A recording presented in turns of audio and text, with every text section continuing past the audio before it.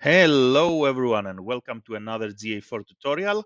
Today we're going to learn how to change the attribution model in Google Analytics 4.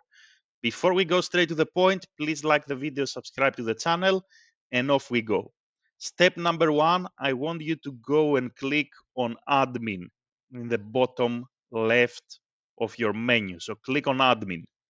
Once you are here under admin, I want you to scroll down and you are going to find attribution settings. Under data display, there is going to be this option that is called attribution settings. So click on it and you are going to come to this window. And this is exactly how you can change the attribution model.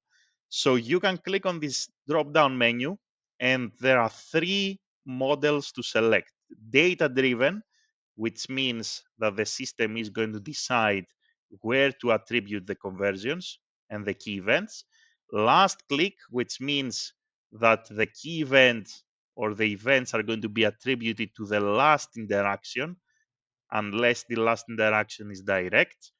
And then Google paid channels last click, which means that the event and the key event will be attributed to the last click of a Google Ads channel: paid search, paid shopping, cross network, which is performance max. We have one more option to look at. Whichever attribution model you select, you can scroll down and you can customize the click-through window.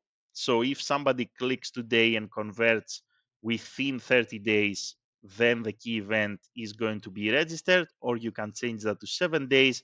And then for all other events, there is a window of 30, 60, or 90 days that you can choose. And that's it. That's how easy it is to change the attribution model in Google Analytics 4 and also to customize it.